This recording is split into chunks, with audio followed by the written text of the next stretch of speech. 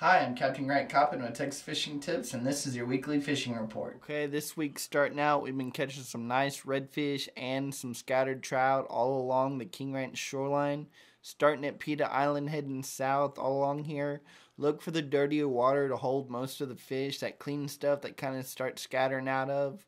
But out here in about 3 to 4 foot of water, you got a little bit more color to the water, holding some more bait and a lot more fish. Down here around the yellow cabins, been catching some good reds and trout, both on popping corks and live shrimp. All here behind, down to about this first big hump here, making long drifts from the ICW towards the King Ranch shoreline with that southeast wind.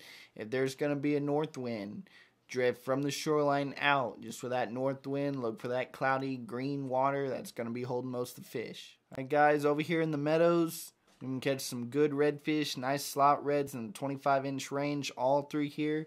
Popping corks and live shrimp are working best. There's some good trout out in this deeper water. Piggies are working good through here. Right here in the north end of Yarborough in the meadows, drifting this 1.5 foot of water. We've been catching good redfish all through here. Down here around Penascal, all the way to marker 9, we've been catching some good redfish. Some trout out in the 4 to 6 foot of water. Some of these deeper rocks holding good fish. When that north wind blows, if it's blowing too hard, this is not a good place to go. But once it lets up, a lot of that bait gets pushed across the bay. And this area is really good. There's some redfish tighter up against the shore. Gold spoons and topwaters are working best. Down here on the Yarborough spoils, we've been catching good numbers of black drum, shrimp on the bottom. Also catch some trout in between these guts in here. Tide is still high, so you can just drift through here, fish in the guts, fish on the back side when that southeast wind's blowing, and popping corks and live shrimp are working really well. Alright guys, down here, starting in the land cut, right at the 9-mile entrance, we've been catching some good flounder. A lot of guys are catching them at night on that west drop-off, but you can come in here and catch them during the day. There's also some really nice redfish moving down that west drop-off.